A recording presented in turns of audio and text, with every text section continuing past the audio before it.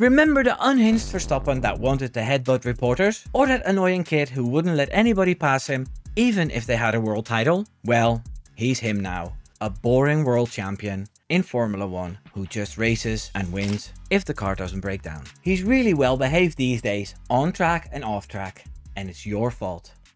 I'm Wimbo. Here's 3 seconds to leave a like.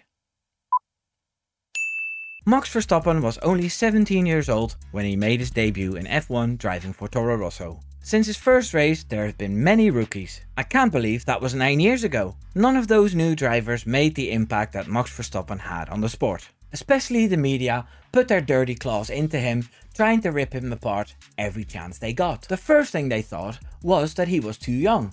It shouldn't have been allowed. So the super license points got changed and the minimum age went up to 18. Then there was his driving, where drivers nowadays barely put up fights against drivers in quicker cars. Young Max Verstappen never made it easy for anybody to pass him.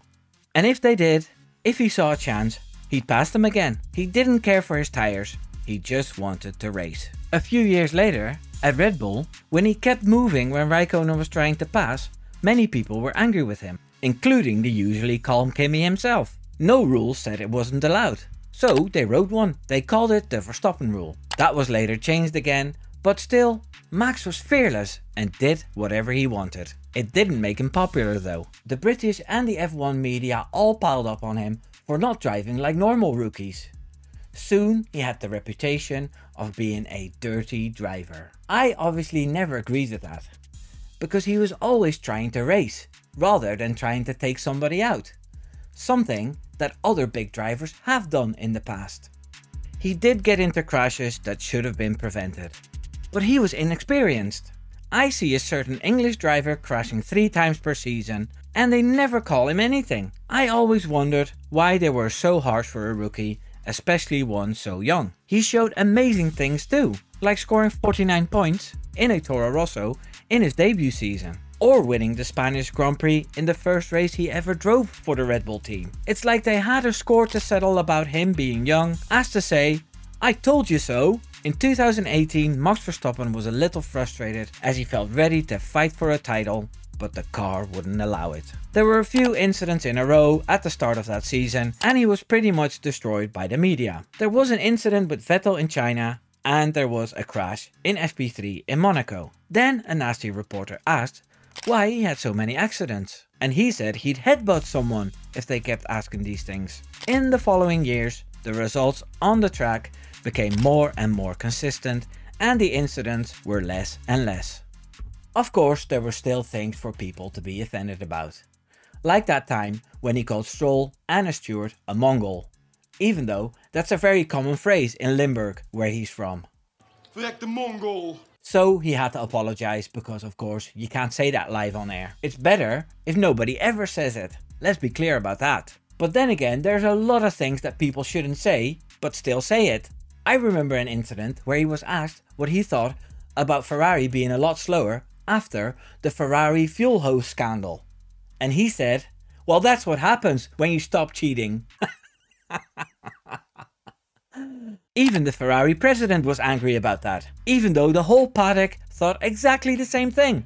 And with every incident, there was a huge backlash and opposing fans at Sky Sports F1 making a fuss about him.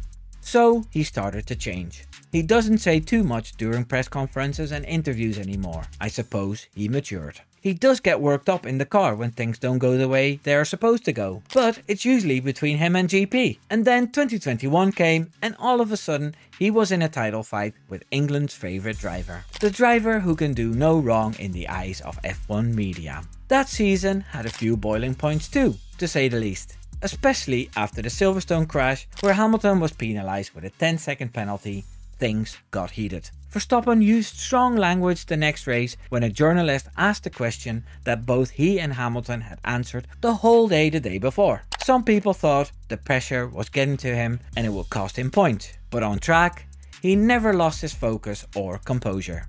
Some of you might say, what about Jeddah? He was a lunatic there. I see that differently.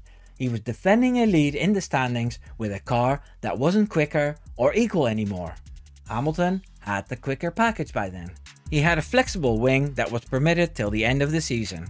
This was a deal with the FIA because Red Bull had a similar wing earlier in the season and they were allowed to develop a new wing, which took a few races too. And Hamilton had a spicy rocket engine. Mercedes had let Bottas drive his engine at full blast in previous races to see if it would last. Hamilton had a new engine in Brazil and zoomed past everyone on the straight. Took him a bit longer to pass Max though. Both fought hard, Hamilton gave him space, Verstappen took the space, and that was that. Okay, back to what I was saying about Jeddah. So his over-aggressive approach was deliberate and he was trying to push Hamilton into a mistake. And credit where credit is due, Hamilton did not falter. F1 Twitter was a war zone again and English pundits were very emotional about what they saw that day. Max Verstappen received a lot of bad press again, although he did get driver of the day.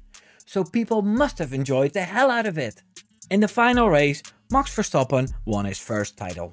I think enough has been said about that race. There was maybe one aggressive attack which Hamilton countered by cutting the corner. The next move from Verstappen in lap 58 was successful. Max was the champion and that pleased the haters even less. Enter 2022. That season he drove majestically and fought valiantly with Charles Leclerc. The young hungry lion that once was Mad Max was tamed and he lost his edgy side. He won the 2023 season with even more wins and even less bother, and that's where the complaints started coming about how boring the sport has become and how dull Max is. All he does is drive his F1 car and his sim. He doesn't do fashion shows or charities. He stays away from politics because he's focused on being the best he can be on track. Well, I think Verstappen was made that way by all the negative press he had to endure.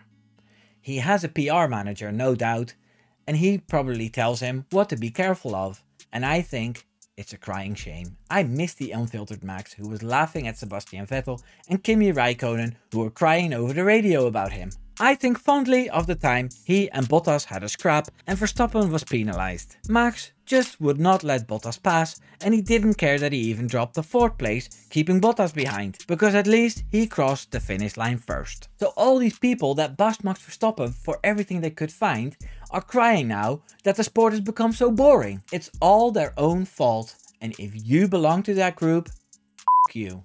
I'm hoping that next season the grid gets refreshed big time, with a bunch of rookies in decent cars that hopefully take a page out of young Verstappen's playbook rather than do what he was pushed into being now. The sport needs that impulse. We, content creators, need that action and storylines to make our content about, and hopefully we can be kinder to a fresh rookie that shakes things up. The sport needs it. If you made it this far, please subscribe. Take care now. Doei doei.